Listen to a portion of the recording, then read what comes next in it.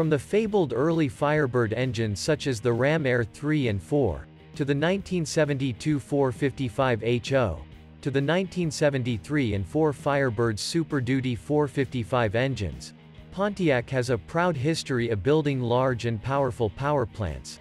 But 1977 and 78 were the last years of Pontiac power, and the 400 was the largest engine you could get in a Firebird. In this video I'm going to talk about the engine offerings for 77 and 78 as well as the hood scoop decals that told the world what was under the hood. One of the first things I look for on any 1977 and 78 special edition is the hood scoop decal. As you can see in this graphic, the only time you should see a 6.6-liter decal on the hood scoop is when the car is a 1977 special edition non-W72 car. In 1978, Pontiac dropped the 6.6-liter decal on the special editions. If a 1978 SE has either the L80, 403 Oldsmobile or the standard L78 Pontiac 400, then it got no decal on the hood scoop. And the only time you should see a 6.6 decal is if the car has the W72 engine. All other 77 and 78 special editions should have no hood scoop decal. Although out in the world today, almost all of them do, but they're incorrect.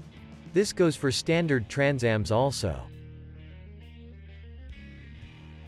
Of the three engines available on the 77 and 78 models, probably the easiest engine to identify visually is the Oldsmobile 403 because it has this large oil filler tube right at the very front of the engine. The two Pontiac engines don't have that.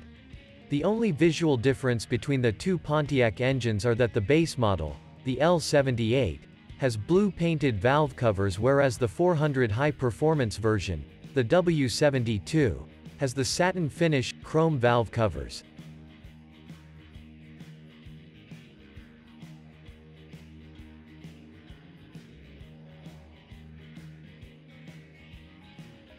And finally the air cleaner fresh air intake snorkel on the Olds 403 and on the base model Pontiac 400 L78 will be round and it'll be about 3 inches in diameter.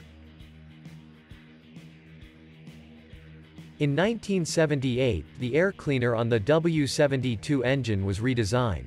It received a much larger 6 inches oval fresh air intake snorkel.